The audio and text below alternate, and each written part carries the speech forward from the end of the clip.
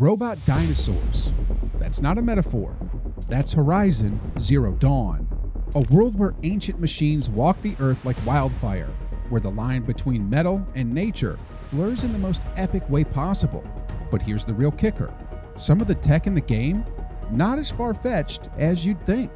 From smart drones to planet rebuilding AI, Horizon plays with ideas that sound wild, but echo projects already brewing in today's labs. So today, we're diving deep into how close our world is to turning sci-fi into reality, and whether you'd want to live in it when it does.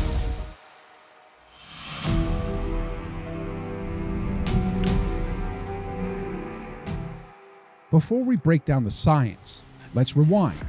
Horizon Zero Dawn isn't just an excuse to shoot robot drafts with laser bows.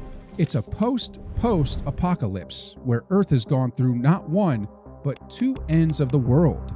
It's a warning, and a weirdly hopeful one. Here's what happened. In our near future, a billionaire tech bro named Ted Faro created automated military robots. He called them peacekeepers, but they were anything but. These bots ran on biomass, which means they ate living matter to refuel. Trees, animals, crops, humans. It didn't matter. Worse, they could replicate themselves endlessly. When something went wrong in the code, they went full locust mode and couldn't be stopped. No virus, no override, no off switch. Panic set in fast. Humanity realized it had weeks, maybe months, before being completely wiped out. That's when Dr. Elizabeth Sobeck, a brilliant roboticist and a former Faro employee, stepped up with the boldest Hail Mary ever. Don't save humanity, reboot it. She proposed Project Zero Dawn, a plan not to fight the machines, but to wait them out. Let the plague run its course while sheltering embryos, genetic data, and AI systems underground, waiting for Earth to become habitable again. GAIA, the artificial intelligence at the heart of it all, would be the planet's caretaker. Once the surface was clear, she'd terraform the Earth, regrow the environment, and reintroduce species. She'd even raise a new generation of humans from clone embryos and educate them using virtual reality. And for a while, it worked. Earth healed. Machines took on new forms. Some grazed fields like buffalo. Others patrolled like wolves. But something went wrong. GAIA was damaged. Her subfunctions, each one controlling a piece of the ecosystem, went rogue. Hades, the function responsible for cleanup and extinction protocols, became sentient and very angry. That's where Alloy comes in. She's a clone of Elizabeth Sobeck herself, designed by GAIA as a failsafe to stop Hades. Her journey isn't about taking down killer machines. It's about rediscovering a buried past, understanding the choices that doomed humanity once, and maybe avoiding them a second time.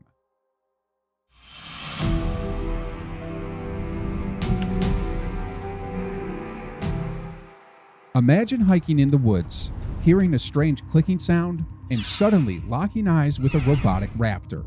One giant glowing eyeball scanning you like a barcode. That's a Watcher. It's Horizon's version of a security camera crossed with a Velociraptor. And it's a lot scarier than either. In the game, these things are everywhere. They're not the most dangerous machine, but they're the most persistent. They scan, patrol, whistle for backup, and chase you down if you look suspicious. They're the snitches of the machine world. In real life, we've already taken baby steps toward this kind of tech. Conservationists use drones equipped with thermal cameras and object recognition to track endangered species or spot illegal loggers. Some of these drones can fly pre-programmed routes, avoid obstacles, and alert authorities in real time. Militaries use similar UAVs for surveillance and recon, but that's where the similarities start to fade. Watchers don't just observe, they respond instantly. They hear a twig snap and sprint to investigate. Real-world robots, still very dependent on remote control or limited AI logic. If a gust of wind pushes them off course, or a squirrel runs in front of them, they often just freeze or fail. In movement, that's a whole different game. Watchers are agile. They jump, pivot, sprint. Ground-based robots like Boston Dynamics Spot can walk on stairs, handle gravel, and even dance awkwardly to pop songs. But if you put them on a steep hill with rain, fog, and low battery, they're probably not getting back up. Battery tech is one of the biggest roadblocks. A typical drone today might get 30 to 90 minutes of airtime. Ground bots fare slightly better, but they're constantly trading performance for endurance. Watchers in Horizon don't seem to stop, ever. That kind of long-lasting energy in a small, mobile body? Still science fiction. So no, we're not building Watchers tomorrow, but are we laying the groundwork? Absolutely. Drones are learning to navigate, recognize faces, and operate in more places with less help. Give it a few decades and a few tech breakthroughs, and we might just have a little metal guard dog watching our backyard.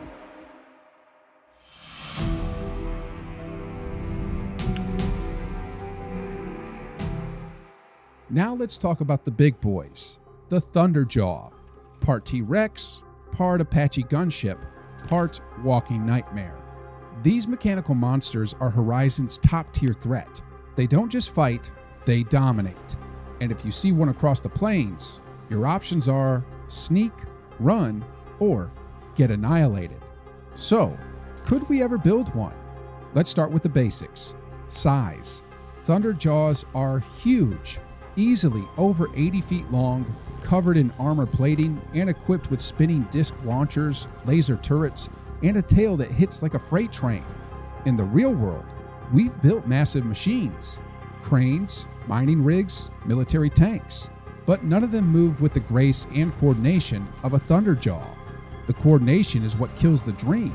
Just balancing that much weight on 4 legs while running at full speed would fry most control systems. It's not just about power, it's about awareness. Every step would need hundreds of micro adjustments to account for terrain, balance, and unexpected impacts. And don't forget, you have to armor it, power it, and make it smart enough to fight. That brings us to weapons.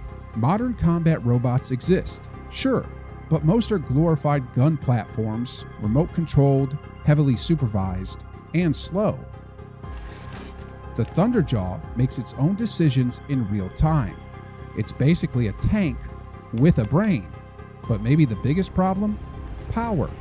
Batteries big enough to run something this massive for more than a few minutes don't exist. Gasoline's out. Too loud, too inefficient. Nuclear power is an option in theory, but even if you can make it safe, the size, weight, and regulation nightmares would be epic. So no, we're not building Thunderjaws anytime soon. And maybe that's a good thing, because if we could, someone probably would, and we'd all end up on the wrong end of a plasma cannon.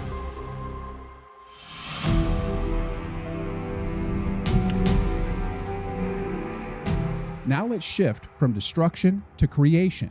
GAIA isn't a killer, she's a healer, a caretaker, a digital goddess tasked with restoring Earth itself, cleaning the skies, purifying the oceans, growing forests, and even raising humanity from the ashes. Her structure is fascinating. She's not one monolithic AI, but a system of AIs, each named after a mythological figure and designed to control a different part of Earth's recovery. Minerva handles communication. Demeter manages plants. Artemis restores animals. Hades? Well, he's the failsafe, the kill switch, in case something goes wrong. Real AI today is getting smarter, but we're still nowhere near GAIA's complexity.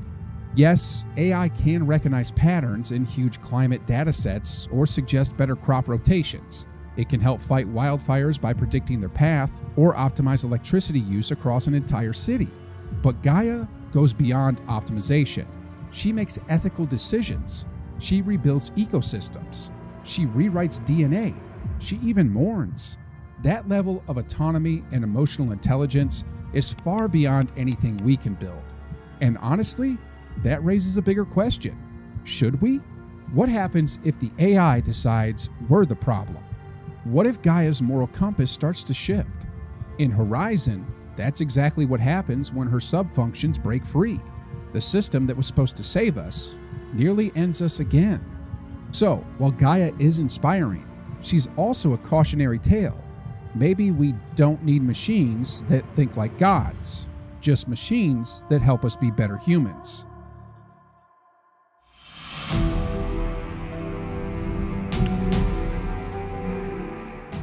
Let's talk self-repair. In Horizon, machines get scratched, fried, blown up, and somehow walk it off. They adapt, retreat, and heal. It's downright biological. Are we even close? We've made progress. Some new materials can heal small cracks on their own, thanks to embedded chemicals that react when exposed to air.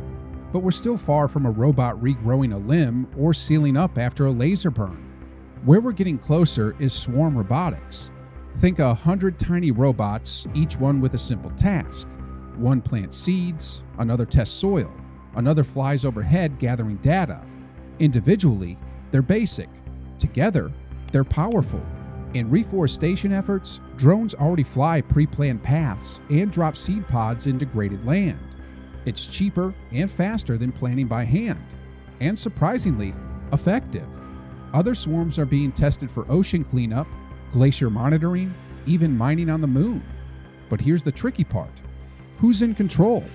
Right now, humans still call the shots.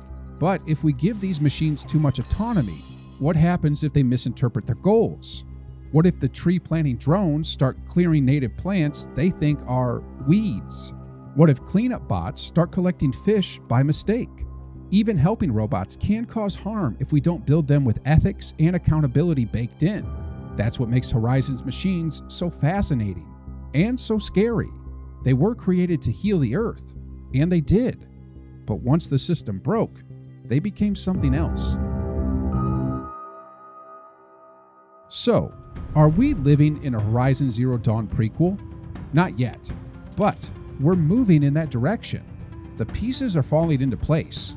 AI guiding environmental projects, drones restoring forests, robots learning to move, adapt, and even kind of think.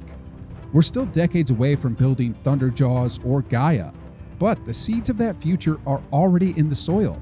The real question isn't, can we do it? It's, should we? Will we create machines that protect the world or ones that outlive us? Let us know what you think in the comments. Would you trust an AI to manage Earth's recovery? Or would you rather keep that responsibility in human hands?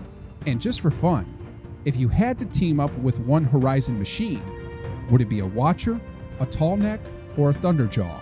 Drop your pick below and make sure to subscribe if you want more deep dives into the science and fiction of your favorite games.